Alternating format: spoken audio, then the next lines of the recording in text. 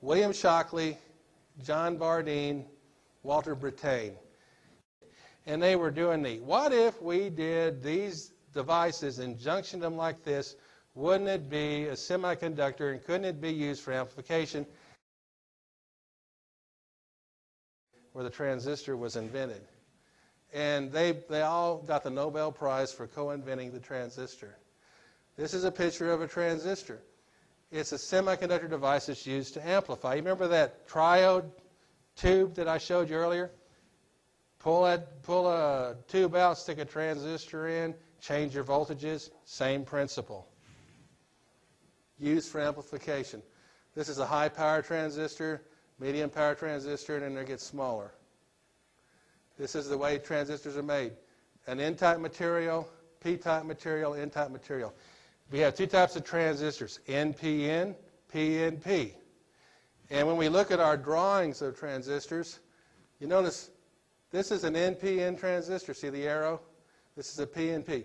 NPN, negative, positive, negative. PNP, positive, negative, positive. How do I remember that? Looking on my schematic diagram. That's a not pointing in transistor. This is a pointing in transistor.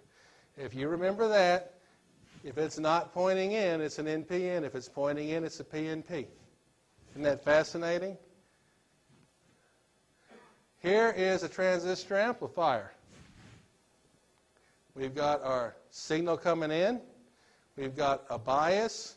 The signal is going to the base of the transistor.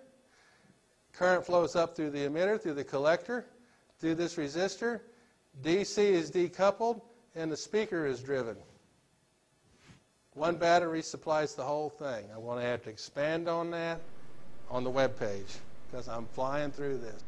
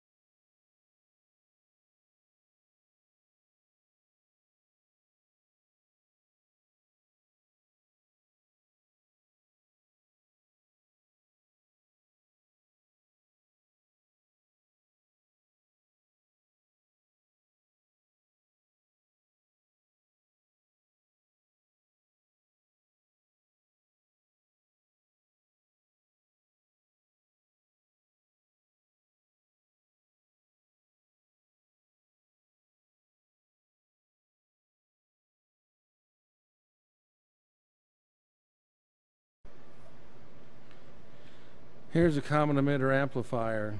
We've got an input signal that could be an audio wave that would be coming from a preamplifier. It is dropped across this resistor.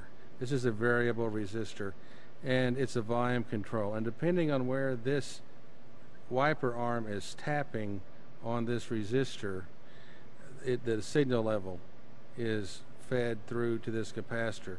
If the tap is up here at the top, then you're getting all of the signal, so it's got a loud volume. If you put the tap down here at the bottom, or the wiper arm down here at the bottom, it's at ground, you're going to have no volume at all. And so we have a linear volume control that can give us a signal from maximum to minimum depending on where we place this wiper arm on this potentiometer here. The capacitor is here to decouple DC but pass AC, so we still have our signal here, and we're feeding it to the base of this transistor.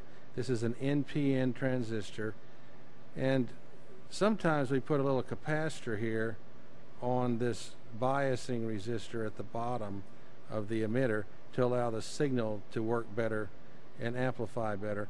And so when we apply our signal to the base of this transistor, then that will control. And also, let's go talk about biasing the base of the transistor. We're going to put a resistor here and connect that to the positive voltage.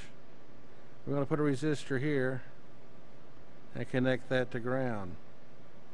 Now, depending on the values of these two resistors here and here, I can make it any voltage at this point from whatever the positive supply voltage is to ground. And so I pick the right bias point to allow this transistor to be in the middle of its conduction point.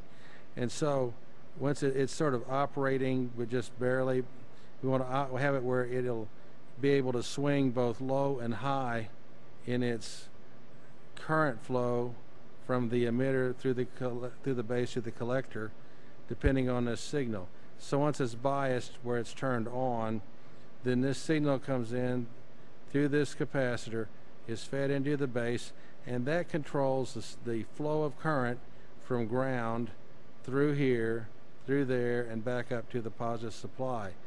That then would amplify this signal a great deal, and then it feeds through this capacitor and then through to this loudspeaker to make sound in this case. So this is the way the amplifier is working. A little bitty signal at this point is controlling and making a great big signal at this point. I could also put a dropping resistor here to, bias my transistor further and allow the signal to be fed to the speaker better.